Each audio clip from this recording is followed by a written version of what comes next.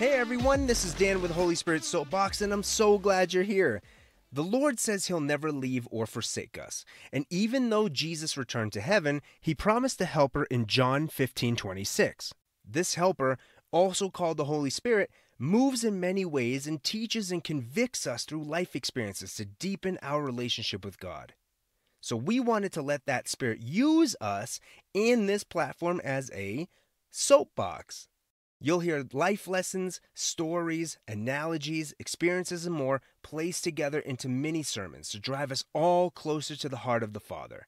And if getting closer to our Lord Jesus Christ is your passion, and or you're wanting to learn more about the heart of God, then this podcast is for you.